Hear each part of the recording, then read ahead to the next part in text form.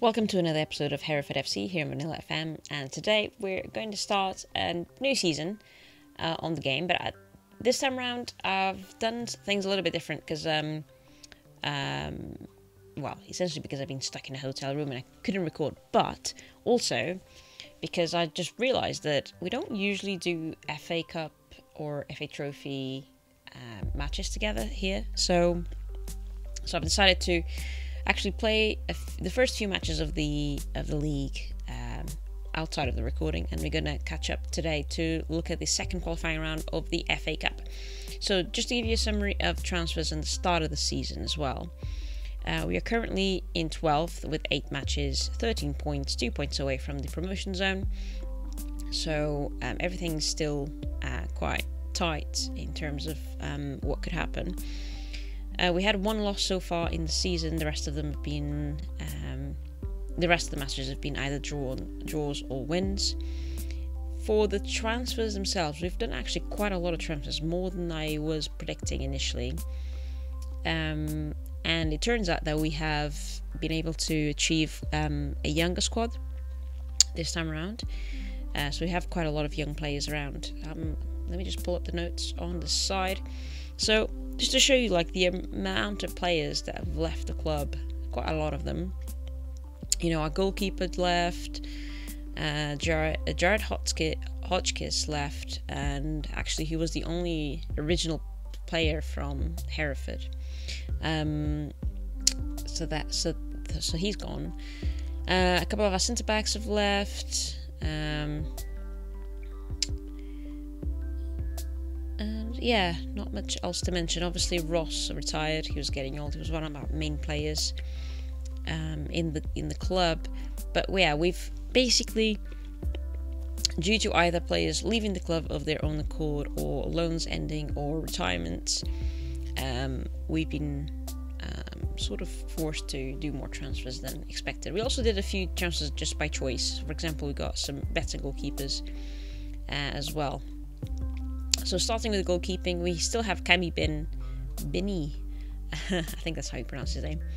Cami is back with us on loan again, but we also went and got a more experienced goalkeeper.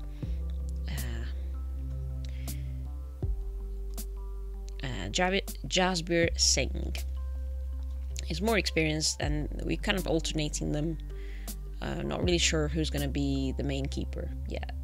Let me just adjust the camera a little bit. It's a bit high, isn't it? There we go, a bit better. So that's the goalkeeping side of things. On the right wing, on the right side of the defense, we've got 2 brand new players. We've got Mark Morrison, 24-year-old, who's come from Throon. If you're from Scotland, let me know how that's meant to be pronounced. So a Scottish player, and we also have Marcel Oakley, who's 20 and he's been playing for Birmingham.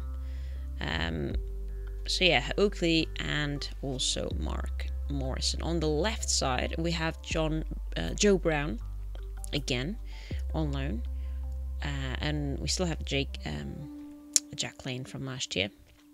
Wait, was Mark Morrison with us last year? I don't remember him, but apparently he was with us last year. Already. So, yeah, 1 new player on the right side, 1 new player on the left side. Even though the new player on the left side is back from loan again, so he's not technically a new player. Now, for the centre of the fence, we actually got 3 new players. We got Jack Batten for the defensive side, rather than the cover. And Jack Batten apparently has been playing for Bath the past few years in real life. And Angel is a regen, I think. Angel Coulter, regen player, 17 years old, who started off in Dartford and then went to Welling for free, and he's been playing with us now. We still have Cam Condola for the covering side of the fence, and we went and got Edward Jones to be the second player in that position. He's 18, he's got quite a good promise, potential ability, and he's from Everton. On the defensive midfielder position, we just got a new one. George Abbott is quite promising. He's an 18-year-old. They reckon he's our best player. I'm not entirely sure about that, but that's what they reckon. I don't think so, but he's come from Tottenham and he's got great potential, so he will be developing, I am sure. We also got a new player for the attacking centre midfield, Martin Donnelly, who can also play as a Engash as well up here on the front. So he kind of a player that we got who could just be a good sub to have around. He can play quite a few different positions. No changes to the right side of attack, so that's the inverted winger. But we did get another player for the wide target man position, and this guy can play almost anywhere. It's 31-year-old Dan Wishart, who's been through quite a few teams, but most recently was at Wellston, and then had a 1-year spell at Kings Lynn. And in attack, Doolan is starting to decline because he's getting old, so we went and got this 18-year-old kid, Detlef Esapa Osong, I think that's how you say his name, and he's not a regen, I don't think. No, not a regen, so it's a real player from Nottingham Forest. And he's been doing great so far. So that is the situation at the moment at the club. Obviously, I think I've improved a little bit the junior coaching. Somehow my under 19s disappeared, but it's fine. I don't really need them, so that's okay. We've done small improvements to his coaching. Dynamics wise, we're still on average. So we lost quite a lot of cohesion because we swapped over so many players in the transfers. And we still have Doolan as our captain, and now Dow is our new vice captain as well. We still have no players in this highly influential zone. Tactics wise, we're starting to go a bit more positive with the tactics this time around in the season, but with less changes in between games, so it's becoming quite constant now. The setup, we're usually positive, sometimes balanced, but we're shooting on side with early crosses. Set pieces are on. We're going to be running at the fence with direct passing and a higher tempo, so it's not a tiki-taka anymore, really. So yeah, so that's basically what we're playing with. No, I can't remember if I set up the team for this already. So we're going to be playing Cami in goal because he needs a few more matches, so we can make a decision on who's going to be doing what. Mark Morrison is going to be on the right of the fence with Baton and Cam Condola on the center of the fence. Joe Brown on the left, George in defensive midfield, Tut in the midfield, Kaja, Hughes and Dan in the center and wings of attack, and then also the set, I can't remember his name. Let's see, Detlef. So that's our team, and this is pretty much our basic team. Like, it's becoming a bit more constant. We're still thinking about who's going to be the main goalkeeper. Bench, we've got all the positions covered, and we're going to play our first FA Cup match against Stafford, and I don't think Stafford are in a league. So this, in theory, should be an easy-ish game. Let's put this back to full screen. So yeah, so we'll see what comes out of this game. In theory, we should be coming out on with a win.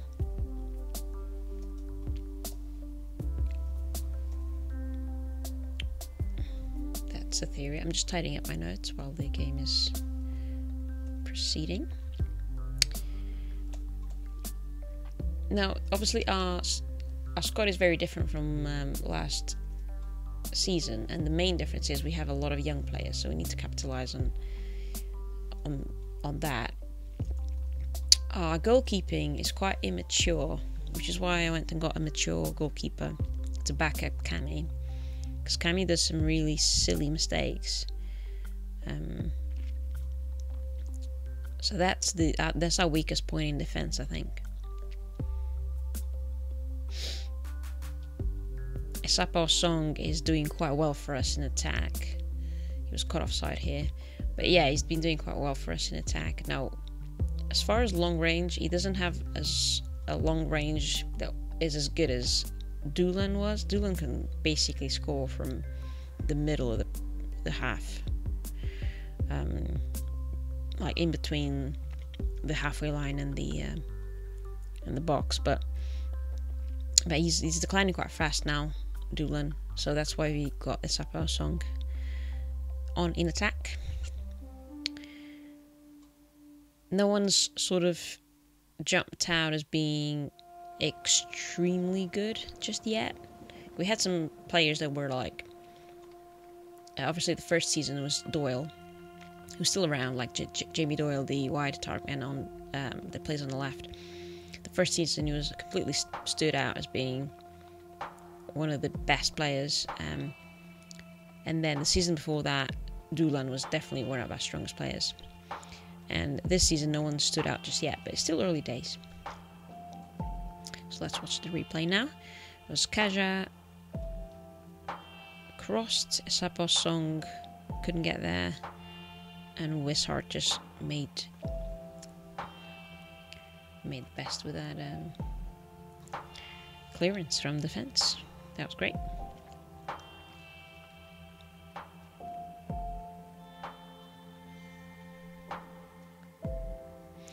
It's our third season in this league, so I'd very much like to get to the playoffs this time round. I think it's about time that we start making progress up the leagues. I think obviously we're still at a disadvantage because we're not a professional team. The board isn't giving us enough capital to be able to invest in being a professional team, but we're slowly improving the team as a whole. So let's watch the replay from Sapao Song. What happened here? So we had Condola cutting, Akaja as well, doing what he did. Shorter pass this time into Hughes, and then Hughes a shorter pass into Sapao Song. Okay, so different sort of play than last time, mixing it up. Lovely to see. Half-time, I think we don't need to make any changes. Let's save the subs for the second half.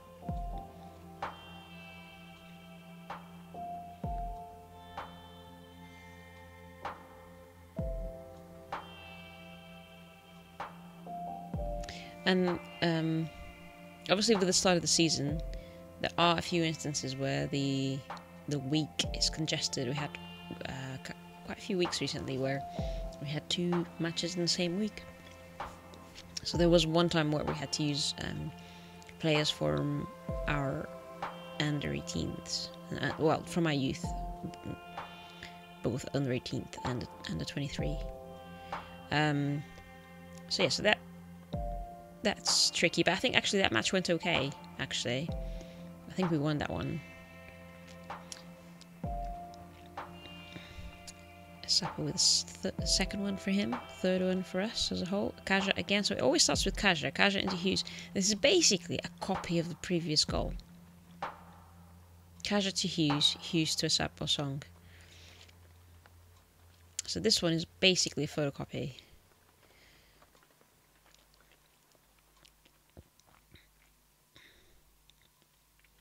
Morrison goes into the area. Weishart. Okay, so we can see that through passes, like through the middle, work well for Sapa, and long crosses into the far post works well for Wishart, because Wishart, that's how he scored last time, is like a long cross from behind into the far post. Should we think about some subs? A few tired players around. I'm going to try Coulter. And I'm going to try Donnelly. And He's getting tired too, but not too much. Let's put Barton there.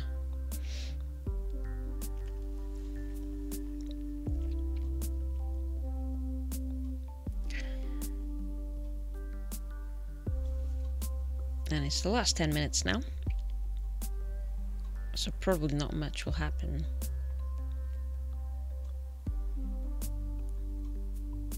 But it gives some minutes to the guys on the bench, which is good. Okay, here goes Hughes into Morrison. Morrison does a far post again, and Wishart loves those balls. So this time with a header.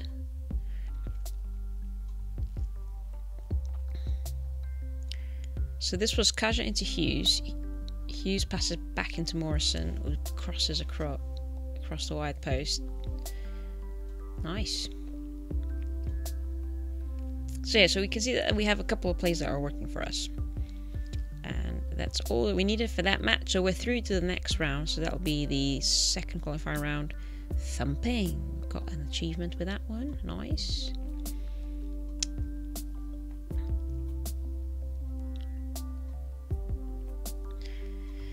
Let's praise Wishart for 3 goals. So we have a 7-day break here, which is nice. We're going to see who we're getting for the third qualifying round.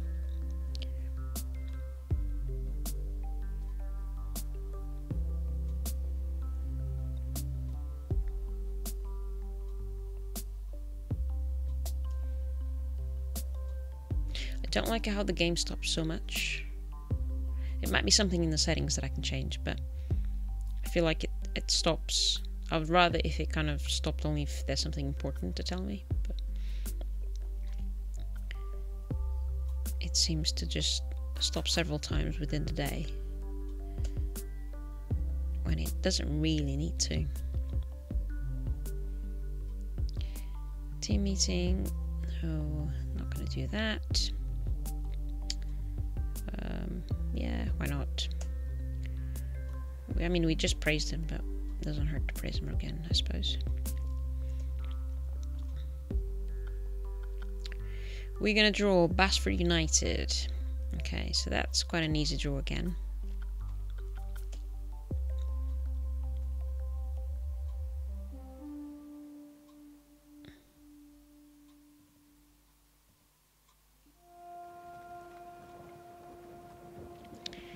And we'll set up for this next match, but might not be able to fit it into the episode because I'll try to not go beyond 20 minutes too much. So I'll set up for the match against Boston, and then essentially I'll just continue. I guess it's because it's the third time we're playing through the National North League. I almost don't want to make too many episodes with the same content, if you see what I mean, so I'll just play through it and then come back later in the season after the winter transfer season. Sorry, the winter transfer window, and I'll come back after that just to see how we're doing, if we're still kind of doing okay. I'd quite like to be in the playoff zone by then, because that would set us up really well for the later half of the season. So we'll see how that goes. Now let's set up for this next match. Playing Boston. Boston are 10th at the moment. With 1 point more than we. And okay, so we're still gonna keep Cammy. Morrison did well. These guys are doing okay. Not worth changing. This guy's doing fine for now. Donnelly isn't good enough to take first place. Yeah, pretty happy with this. I think no changes. No one's tired anyway, so no changes. These guys formed their relationship here, which is nice to see. That wasn't there before. So we got all the positions that we need on the pitch. Okay, I think that's it. So I will come back. Let's see. Let's look at the schedule. I'll come back possibly around here. So next time we play against Boston, maybe. So half a year on, just to see how it's going. But yeah, so far so good. We do have sometimes some issues. I think what happened in that one, obviously the first game of the season I went with the players that did the best in the preseason, and then for that game I used all the other players that didn't have a chance to play for the first match. So it tended to be like our weaker players. So that's maybe why we lost there. And then from then on, we just kind of been trying to make little tweaks and seeing if we can establish like the main 11 and then tweak that way. We're still working on the goalkeeper. I think Cami will possibly take first as far as goalkeeping position goes. Other players to keep an eye on will be Doyle potentially, but I think the thing is Doyle is starting to get old now, so maybe not. Definitely Angel Coulter we'll keep an eye on, and Edward Jones. So the two centre backs, they're both young, they're both able of being quite high performance as well. Ben Pringle, he has only played one match. He hasn't had a chance to play really because he's been injured all the time. So maybe later on you'll see Ben Pringle feature a bit more. But again, it just depends how he develops. Oh, actually, he's old. So yeah, maybe not. Maybe Ben Pringle would just be a backup. So yeah, Thomas is young and seems to be doing okay. So yeah. So I'll catch up with you in the next episode. It will be sort of towards well into our second half of the season, and we'll see how it goes then. Thanks so much for watching this one. Don't forget to give it a like and subscribe so you can catch up with what's coming ahead. See if you can progress through the leagues with Hereford again. It's taking a little bit of time, but I think saves like this always take a little bit of time to get going because you need to establish that first squad, and we haven't yet been able to we still have a lot of turnaround of players from season to season, and while that happens it's going to be hard to get promoted, but slowly but surely we'll get there. Thanks so much for watching. See you in the next one. Bye bye. Take care.